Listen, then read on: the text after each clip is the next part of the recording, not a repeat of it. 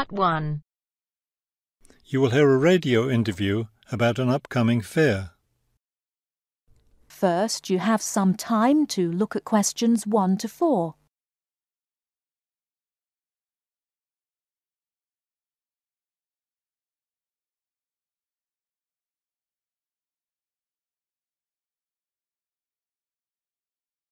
Now we shall begin.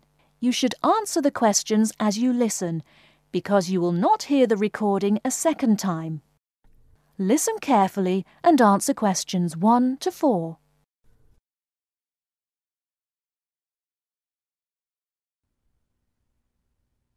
Good afternoon and welcome to City Hour, the radio show that brings you all the latest information about events in and around our city. Today we have with us Cynthia Smith, who is heading up this year's City Fair. Cynthia, would you start by giving us some of the basic information about the fair? Where will it take place this year? I'm glad you asked that question because I know most people will be expecting the fair to be at the fairgrounds as usual, but we've had to change the location this year due to some construction work. You know, they're building the new high school in that neighbourhood and they've been using the fairgrounds as a place to store construction materials. So we've moved the fair to City Park, which I think is a wonderful location. Yes, that will be a great place for the fair. I understand that the fair begins on Friday morning with a special opening event. Actually, it won't begin until that evening, but you're right about the special event. Traditionally, we've begun with a parade, but this year our opening event will be a special dance performance. And the most exciting part is that the mayor will be one of the dancers. The mayor is a woman of many talents. Cynthia, could you tell our listeners about the price of admission? What will it cost to attend the fair? We're trying to keep the price down as much as possible. A 3-day pass is just $25, or you can buy a Saturday or Sunday only pass for $15. The opening event on Friday, the dance performance, doesn't cost anything to attend, and we're hoping a lot of people will come to watch that.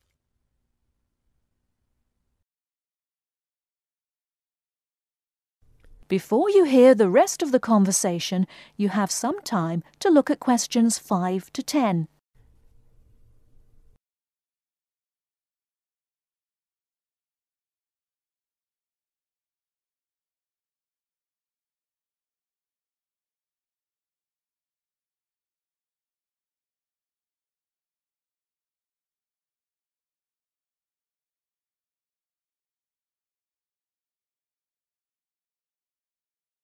Now listen and answer questions 5 to 10.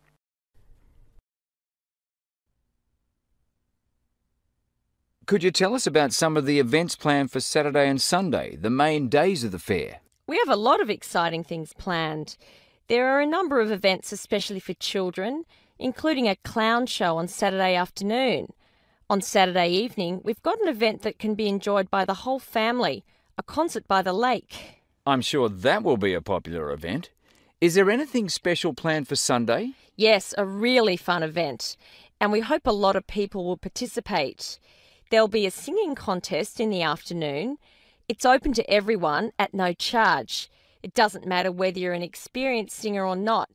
If you've always dreamed of singing on stage, this is your chance. That sounds like a lot of fun. I think it will be. I'd also like your listeners to know that besides the special events I've mentioned, there will be things taking place all weekend. For example, at the food court, international food will be served. You'll be able to sample dishes from all around the world. There will also be special games for children at different locations around the fair.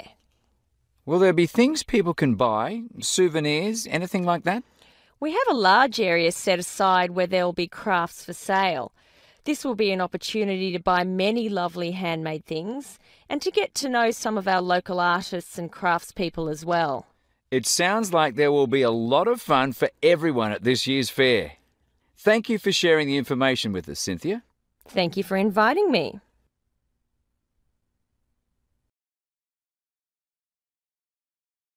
That is the end of part 1. You now have half a minute to check your answers.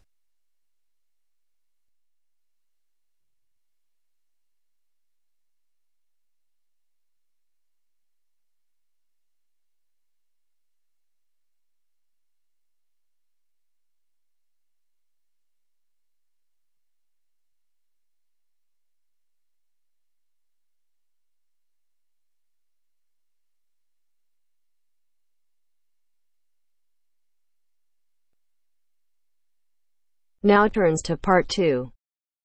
Part 2. You will hear two students talking about a school project. First, you have some time to look at questions 11 to 15.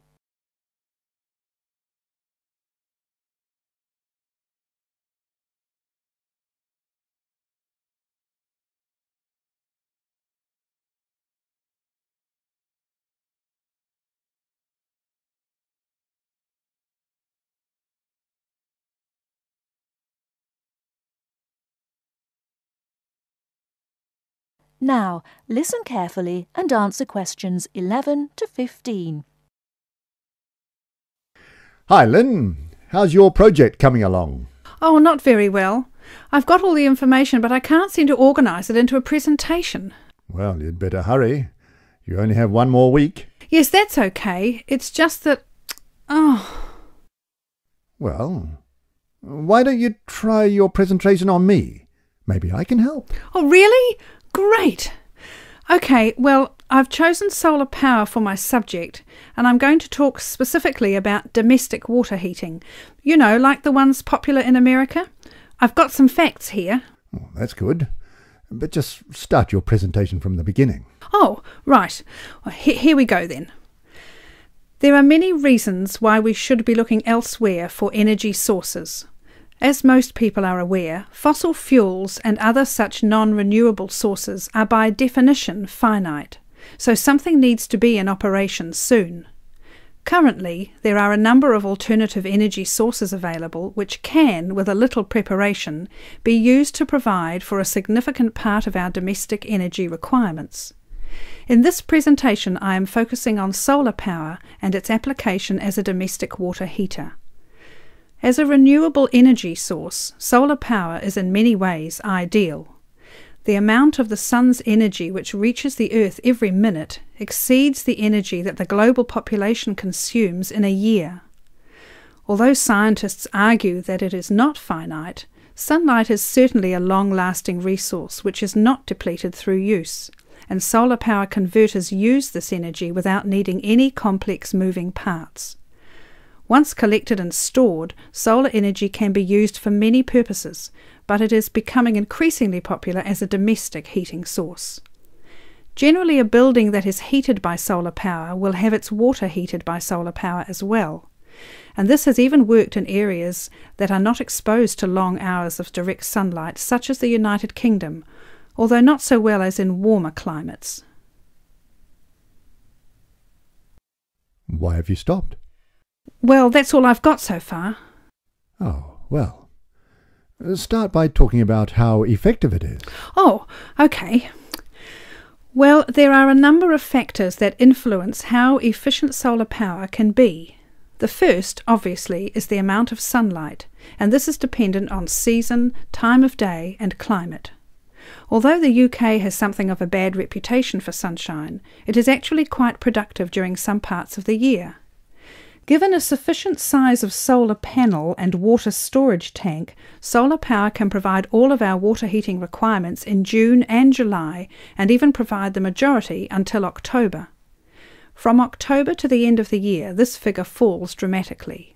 December is the least productive, being able to supply less than 5% of the average household's hot water requirement. It is at this point that solar power needs to be supplemented with a more traditional form of heating. From January, solar power becomes more effective at a rate of about 20% per month, although this rise decelerates to around 18% by May.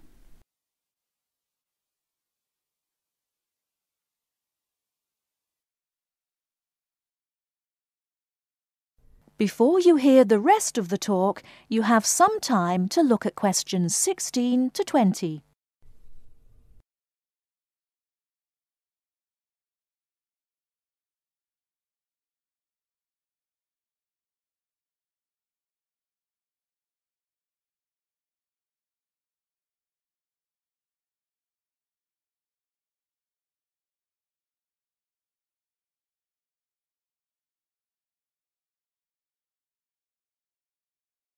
Now listen and answer questions 16 to 20.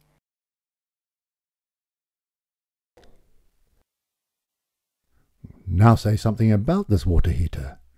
Do you have any information about that? Oh, yes, I've got an illustration of a water tank here.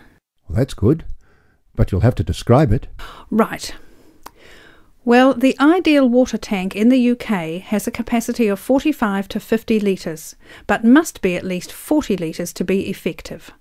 The solar coil is put in the bottom of the tank to heat the water. Now remember that solar heated water will not get quite as hot as fossil fuel water heaters. The bottom half of the tank is normally 20 degrees, and this is why it is important not to have a tank that is too large, as that would take too much energy to heat. In this illustration, it rises to 40 degrees from halfway up. Don't forget that hot water rises, so the top third of the tank is the hottest and reaches an average temperature of 65 degrees. And what's this second layer around the tank? Oh, that's insulation. Because the tank is often either outside or just under the roof, rigid foam is used as an insulation layer. It should be at least 80 millimetres thick all around. Well, that seems like a good presentation. All you need to do is to prepare some short notes and a larger illustration so you can use it as a demonstration and you'll be fine. Oh, you think so? Well, thanks very much for the help. Maybe I could do the same for you one day. Maybe. Anyway, I have to go. Good luck. Thanks. Bye. That is the end of part 2. You now have half a minute to check your answers.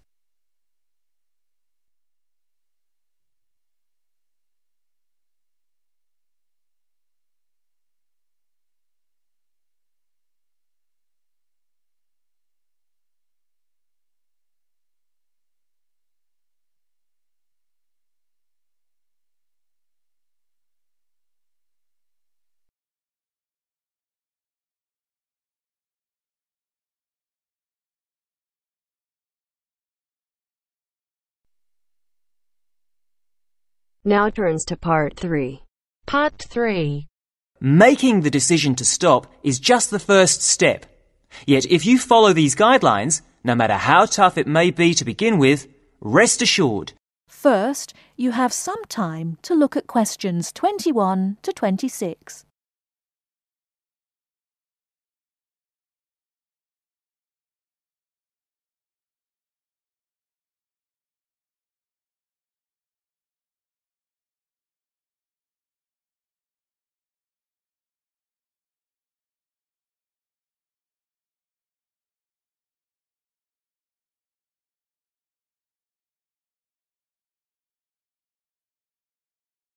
Now listen carefully and answer questions 21 to 26. Good afternoon. Welcome to Stop Smoking Now. You're all here today because you've decided to stop smoking. However, making the decision to stop is just the first step. Yet if you follow these guidelines, no matter how tough it may be to begin with, rest assured you will be on your way to becoming what you want to be, an ex-smoker. The first thing to remember is that there is not only one way. What I'll give you today are various methods you can choose from. They all work and they can all help. The first method I would recommend is based on something we all have, but in different degrees, namely willpower. Of course, just making the decision to stop is an enormous act of willpower alone. But what exactly does this mean? It means having a strong mind, waking up every morning and telling yourself that you will not have that cigarette, no matter how much you may want one. To do this successfully, you really have to be determined to stay focused. You need to be in the right frame of mind. But this isn't as easy as it may sound, and it may mean doing other things to take your mind off having that cigarette, particularly when the urge is strong. I found that different things can help you do this, like taking up a hobby, or having a smoking buddy, someone you can phone up when the going gets tough, a friend who can help you think about something else. Remember that each time you don't have a cigarette, you will feel better and stronger. Of course, this method does not work for everyone, but there are other ways to help keep you on track. Another way is to use smoking aids. There are many types, so find one that suits you best. Take, for example, nicotine patches. You put one on every day and it gives you a controlled nicotine dose. Basically, you keep reducing the amount until your body stops craving nicotine. As your body gets used to less nicotine, you may experience withdrawal symptoms. Don't worry about feeling embarrassed people will notice, because many nicotine patches are see-through. So, where do you get them? Well, you can buy them from your local pharmacy or supermarket. You can also ask your GP for a prescription. Before you hear the rest of the talk, you have some time to look at questions 27 to 30.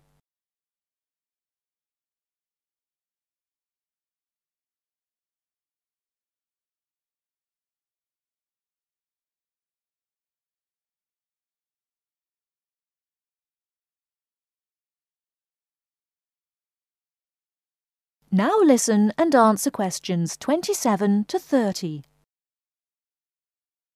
Another method that is becoming more popular is alternative therapies. Giving up smoking is not only difficult for your body, but also your mind, as the emotional stress can be really severe. One therapy that springs to mind is acupuncture. This can help you relax, calm you down, making you much more likely to want to give up. Acupuncture usually lasts between 50 to 90 minutes.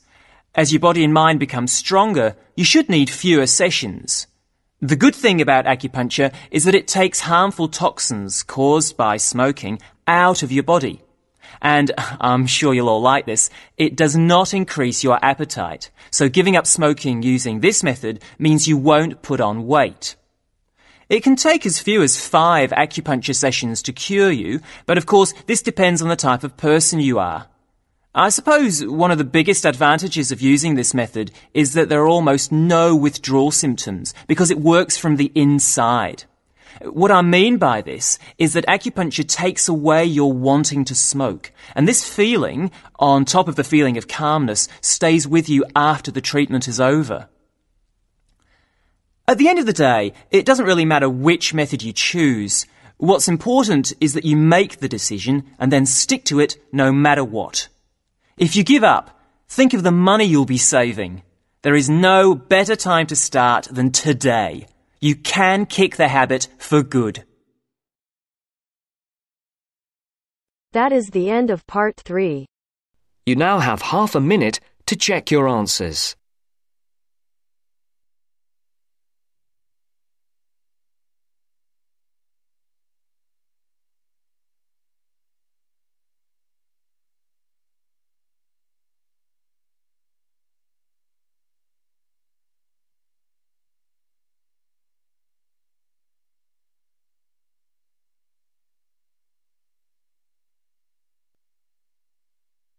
Now turns to part 4. Part 4. You are going to hear a talk about the English policeman. As you listen, complete the notes below.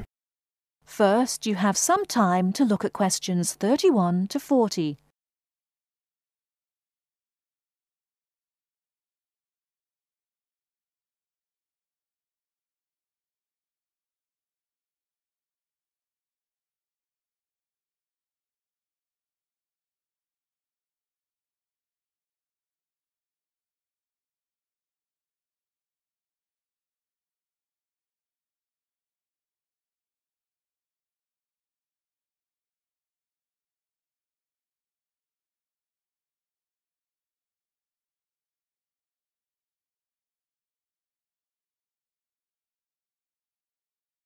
Now listen carefully and answer questions 31 to 40. The English policeman has several nicknames, but the most frequently used are copper and bobby. The first name comes from the verb to cop, which is also slang, meaning to take or to capture, and the second comes from the first name of Sir Robert Peel, the 19th century politician who was the founder of the police force as we know it today. An early nickname for the policeman was Peeler, but this one has died out. Whatever we may call them, the general opinion of the police seems to be a favourable one, except, of course, among the criminal part of the community, where the police are given more derogatory nicknames which originated in America, such as Fuzz or Pig. Visitors to England seem nearly always to be very impressed by the English police. It has, in fact, become a standing joke that the visitor to Britain, when asked for his views of the country, will always say, at some point or other, "I think your policemen are wonderful." Well, the British Bobby may not always be wonderful, but he is usually a very friendly and helpful sort of character. A music hall song of some years ago was called, "If you want to know the time, ask a policeman." Nowadays, most people own watches, but they still seem to find plenty of other questions to ask the policeman. In London, the policemen spend so much of their time directing visitors about the city that one wonders how they ever find time to do anything else. Two things are immediately noticeable to the stranger when he sees an English policeman for the first time. The first is that he does not carry a pistol, and the second is that he wears a very distinctive type of headgear, the policeman's helmet. His helmet, together with his height, enables an English policeman to be seen from a considerable distance, a fact that is not without its usefulness. From time to time it is suggested that the policeman should be given a pistol, and that his helmet should be taken from him. But both these suggestions are resisted by the majority of the public and the police themselves. However, the police have not resisted all changes. Radios, police cars, and even helicopters give them greater mobility now. The policeman's lot is not an enviable one, even in a country which prides itself on being reasonably law-abiding. But, on the whole, the English policeman fulfills his often thankless task with courtesy and good humour, and with an understanding of the fundamental fact that the police are the country's servants, and not its masters. That is the end of part 4. You now have half a minute to check your answers.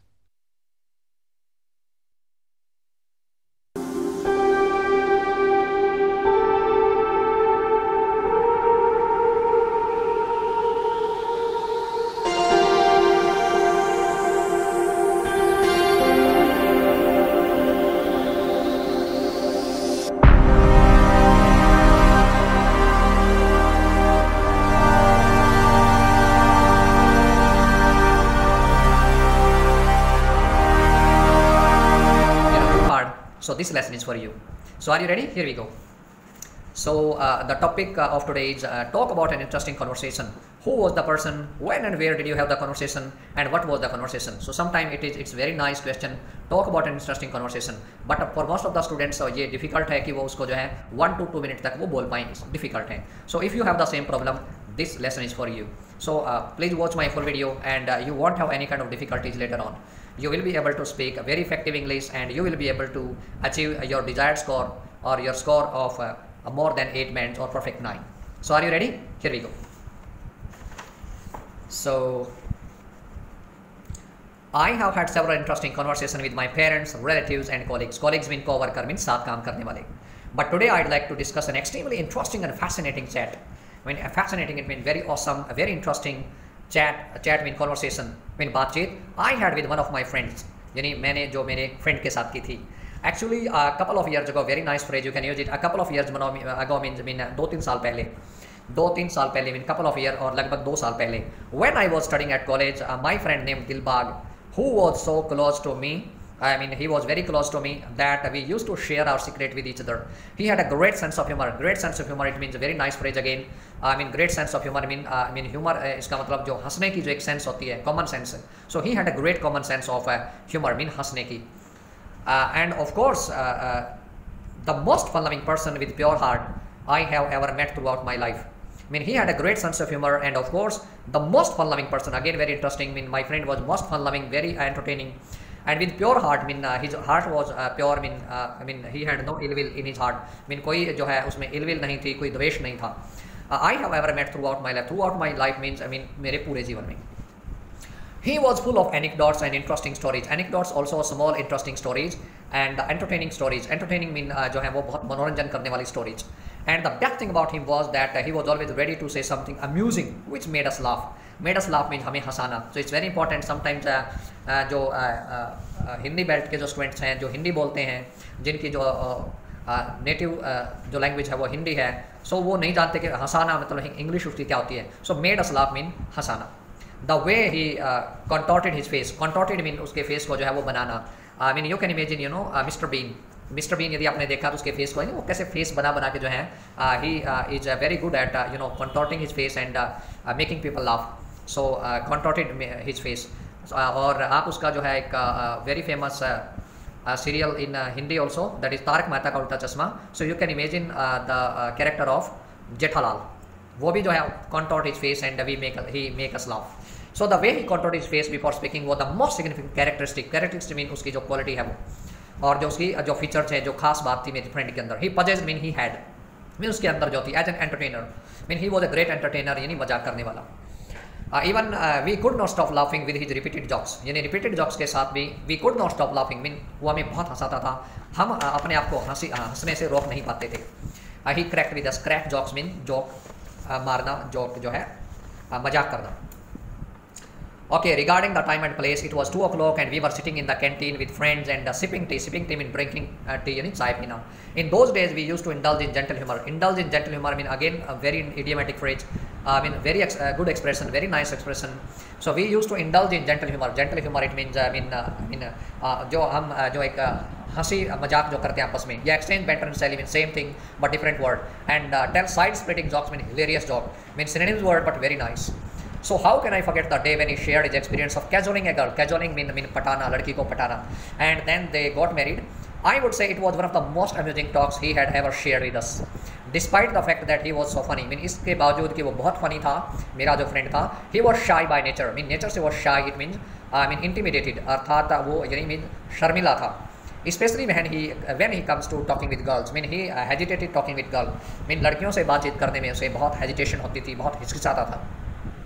I had never seen him talking with girls with a stretch of 5 years at college. mean continuous 5 years. mean लगातार 5 साल हम college में पढ़े, लेकिन मैंने उसको कभी I had never seen my friend to talk to girls. However, as he told us one day when he was at marriage party, he happened to see a gorgeous girl and fell in love. He happened to see mean suddenly he met a gorgeous girl, mean very beautiful girl, बहुत ही सुंदर लड़के से मिला, and fell in love means उसे प्यार हो गया. It was the first time he wanted to talk with that girl. But because of being introvert mean जो बातें करने से hesitate करते हैं, introvert. एक होता है extrovert mean the person who loves talking to others. Introvert mean जो कि shy it mean दूसरे से बात करने से हिचकिचाने वाला. He could not muster the courage, again very important phrase. He could not muster the phrase mean courage mean उसका साहस नहीं होता था, साहस नहीं जुटा पाता था, हिम्मत नहीं होती थी उसकी to talk to her. He told us that it was his love at first sight. I think you have heard about it expression, very nice expression. Love at first sight mean पहली नज़र में प्यार हो जाना. And didn't want to miss the opportunity to say talk to her, to say something about his feeling to that girl. I mean okay. I mean he didn't want to miss the opportunity to say something about his feeling to that girl. Actually, the girl was with some other girls and she was busy with the preparation of the function with them. Suddenly she turned around. mean उसने अपना मुंह फेरा यानी face दूसरी तरफ किया. And she saw him. उसकी तरफ देखा, उसको देखा. He felt extremely delighted, mean very happy, and बहुत खुश हुआ, just smiled to see the girl, and who had cursory glance at him. So लड़की की तरफ देखकर smile किया उसने. Who had a cursory glance at him, यानी जिस लड़की ने उसकी तरफ वैसे ही देख लिया था. That's very nice expression. Please note it down and speak again and again, revise again and again, practice please, and it is very nice expression. So that's what he could do, और यही कर सकता था. And his happiness knew no bound. mean वह बहुत ज़्यादा खुश हुआ. When the girl smiled back, he took more than 2 years to propose that girl, and finally they got married. We burst into peals of laughter several times while hearing his love stories, ups and downs, which ended with a happy climax. We burst into peals of laughter several times. Burst into peals of laughter it means हम बहुत ज़्यादा हंसे जब उसने अपनी love story को बताया, उसमें अप्स एंड डाउन आए. And ended with happy climax mean उसका जो क्लाइमैक्स था वो खुश रहा. आखिरकार वो उसका जो एंड था, स्टोरी का जो एंड था, I mean it was happy and.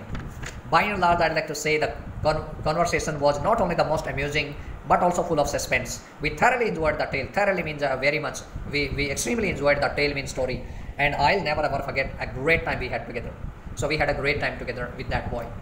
So I think this is very very useful, and you don't have a lack of ideas now. I mean I have given you a lot of ideas, and this lesson of mine would be very very helpful in your speaking, and you will get your desired score. So That's the end of my speaking, but don't forget to subscribe our channel,